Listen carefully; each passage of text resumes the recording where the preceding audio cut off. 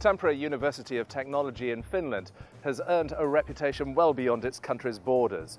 One of its success stories is the signal processing algorithm group, appointed by the Academy of Finland as a Finnish centre of excellence in research.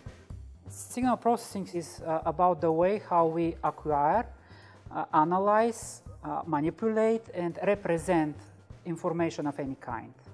Imagine new big displays with extended range of natural colors and high spatial resolution, which bring crisp images and videos to allow people to immerse into the scene, to feel of being there.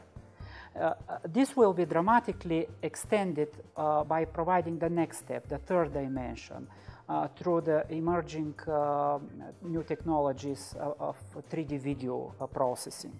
The problems of delivering 3D in a natural form are huge, but when solved, there will be yet another tool for people to enjoy the world and to communicate.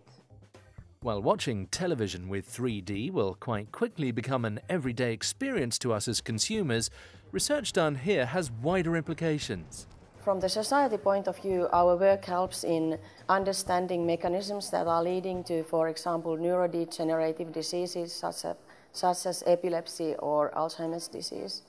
On the other hand, our work also helps in reducing the amount of experimental work that is needed, and most importantly, by signal processing tools, we can obtain such information that was not possible previously for our modeling purposes.